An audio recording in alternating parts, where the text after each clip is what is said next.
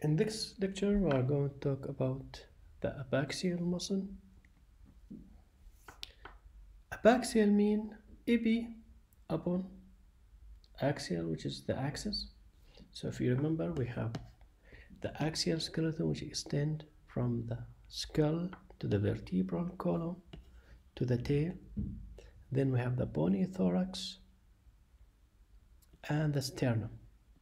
So epaxial muscle, any muscle that found and located dorsally along the transverse spine processes of the vertebral column is called epaxial muscle. And usually these muscles are the extensor muscle of the vertebral column. Their function to extend the vertebral column. And usually these muscles are innervated by the dorsal branch of the spinal nerve. So just to remind you, this is the transverse processes. So any muscle that found dorsal or transverse processes is called epaxial muscle, whereas all the muscle that found ventral to the transverse processes of the vertebral column is called the hypaxial muscle. Usually this muscle is not consist of one single segment. Usually there are multiple segments and they extend from one vertebrae to the adjacent vertebrae. Usually this muscle is consist of three longitudinal systems. We have the iliocostalis, which is the most lateral, and the medial is the longissimus system, and the third one and the most medial is the transverse spinalis system. Okay, usually this muscle is surrounded and covered by a fascia, which is a superficial, and the deep fascia. Usually the deep fascia, we call it the thoracolumbar deep fascia. And these fascia usually surround each group and almost like separate them into the three muscle groups.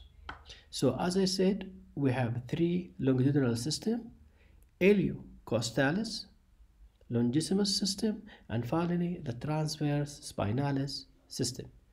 So if we started with the first one, the iliocostalis, we have the iliocostalis lumborum and we have the iliocostalis thoracic. So the first one, which is arise from the wing of the ilium and inserted in the transverse processes of the lumbar vertebra and the last 4 to 5 ribs. So this one will extend from the ilium, which is the pelvic bone, toward the last to 4 or 5 ribs. After that, we have the iliocostalis thoracis, which is extend from the 12th rib, from the rib number 12 to the transverse processes of the 7th cervical vertebra. So there is a difference in the origin and the insertion. Iliocostalis lumborum arises from the ilium and inserted in the transverse processes of the lumbar vertebra and the last 4 to 5 ribs. Whereas the thoracic, which is the iliocostalis thoracic, extend from the 12 ribs toward the 7th cervical vertebra.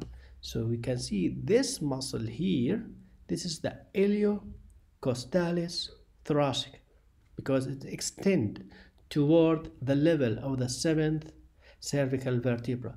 The one that found in caudal will be caudally, that will be the iliocostalis lumborum. For the longissimus, we have three parts. We have longissimus thoracis, longissimus cervicis, and longissimus capitis. So we can see this is the iliocostalis. This one here, number 2, this is the iliocostalis thoracis.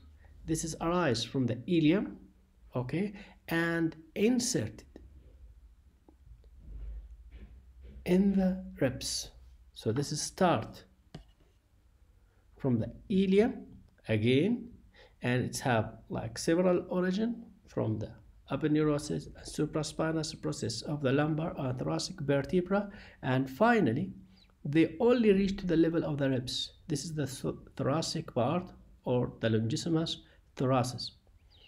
After that, we have the longissimus cervicis, which again consists of fascicles, different muscle groups, and these muscles inserted in the transverse processes of the last cervical vertebra. So this one here extend to level of the neck and inserted in the cervical vertebrae.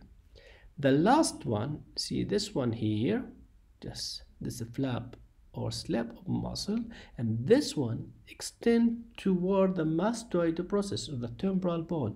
This one is the longissimus capitis. So we have iliocostalis, longissimus. We have the longissimus that end in the thoracic, longissimus thoracic. Then we have the one that end in the cervical region, longissimus cervicis, and finally number 4 that extend toward the mastoid process of the skull bone. This one is the longissimus capitis. So again, the iliocostalis and the longissimus thoracic, cervical, and the one that extend, see this one here, the smaller one here, that extend toward the head, this is the longissimus capitis. After that, we have the transverse spinalis system, and usually it's expanded in the neck region. You can see it's very wide muscle found in the neck region. This muscle here, which is number 4, this is the splenius muscle, and this is form the dorsolateral muscles of the neck region. And usually to be able to see this muscle, we have to reflect the serratus ventralis, and also we have to reflect the muscle rhomboideus, which we said before that the muscle is attached to the dorsal border of the scapula. If we reflect this muscle here, we will see the last muscle, which is the semispinalis muscle. Okay, so we have to reflect this muscle here to be able to see the semispinalis muscle, which consists of 2 portions, the biventer muscle and the complexus. See this muscle here. Okay, we have 2 muscles here.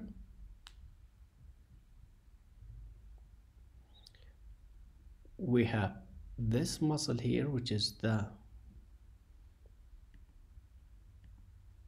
complexus, and the one that have tendinous intersection. See this muscle here, it's almost like it divided into short segment, and this is white line mark the area of the tendon, so we call it the tendinous intersection. After that, I want just to talk about 2 ligaments that found in the neck region and the area of the epaxial muscle. We have the knuckle ligament, or the nuchal ligament, which is a paired ligament, which is found in pair. Okay, it's extend from the tip of the spinous process of the first thoracic to the broad caudal end of the spine of the axis. That's true in the dogs, so it's only extend from this area to this area in the dogs, whereas in the horse and ruminant extend from the spinal process of the thoracic vertebra and end in the caudal portion of the occipital bone. So the knuckle ligaments in dogs, it's extend from the spinal process of the thoracic vertebra and end in the axis toward this area. Sorry, before that I say this area, no, it's just only to this area here, to the axis, whereas in the horse and ruminant it extends toward the occipital bone. So again, to make sure that you understand this point, it extends from the first thoracic toward the axis in the dog, whereas in the horse and ruminant it extends from the first thoracic toward the occipital bone. We have another ligament found in the abaxial region. We have the supraspinous ligament, and usually this supraspinal ligament, we can see here, it extends from the spine process of one vertebra to the adjacent spinal process of the neighbor vertebra. So this one extends in the dorsal portion of the spinal process toward and end in the region of the caudal vertebra. This one here is called the supraspinous ligament.